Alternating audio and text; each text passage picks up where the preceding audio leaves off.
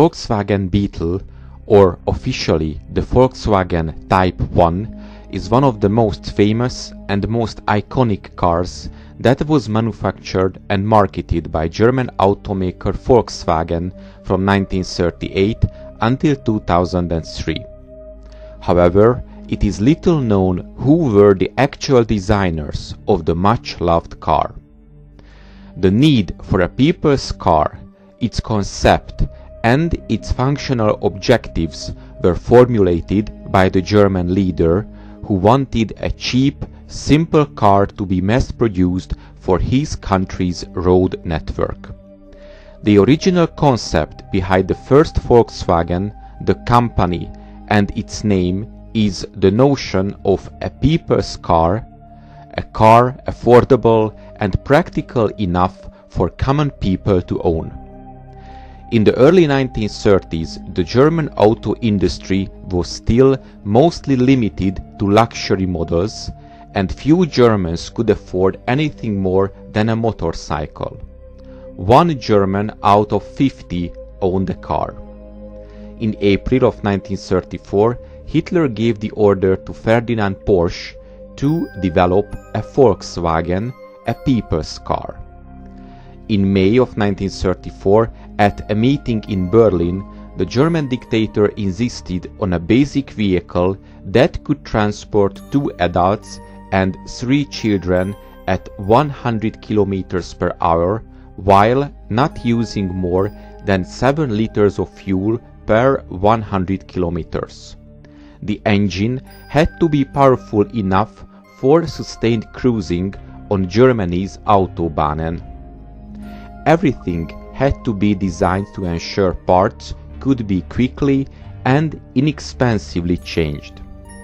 The people's car would be available to citizens of Germany through a savings scheme at 990 Reichsmark, about the price of an average small motorcycle.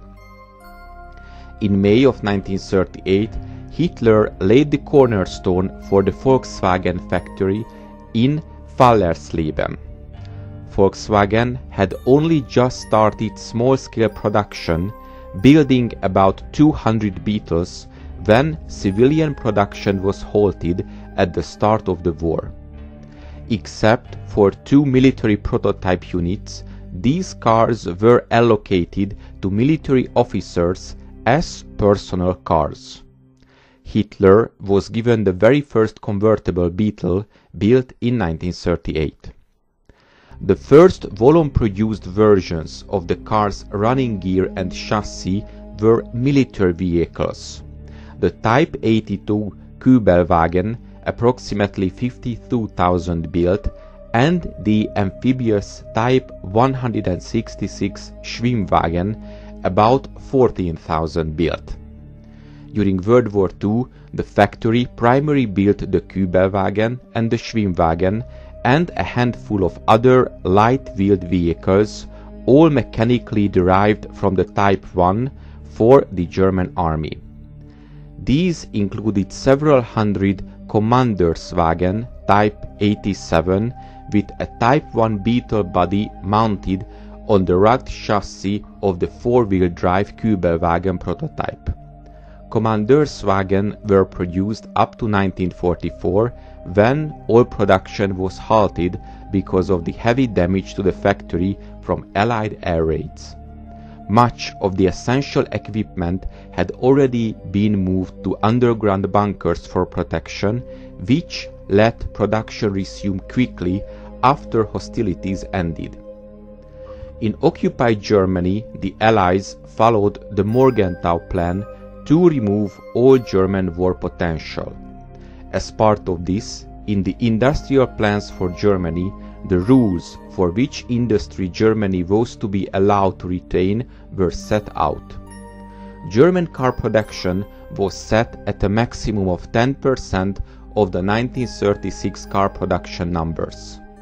Mass production of civilian Volkswagen cars did not start until post-war occupation.